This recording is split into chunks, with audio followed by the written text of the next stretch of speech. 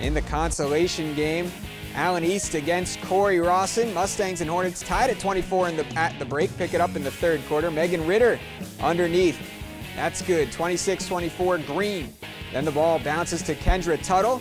Fires off a three and buries it. Cory-Rawson in front by 5. Allen East with an answer. Look at the job by Carly Klum. Physical play, but she fights through it, gets the bucket and the foul.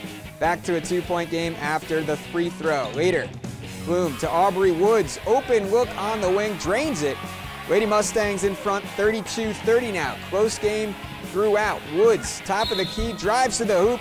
The bucket and the harm. 2 different 3-point plays there for Woods. One the old-fashioned way there. 35-32 Allen East at this juncture, and the Lady Stangs win 52-41 over Cory-Rawson. Carly Klum led all scorers with 17.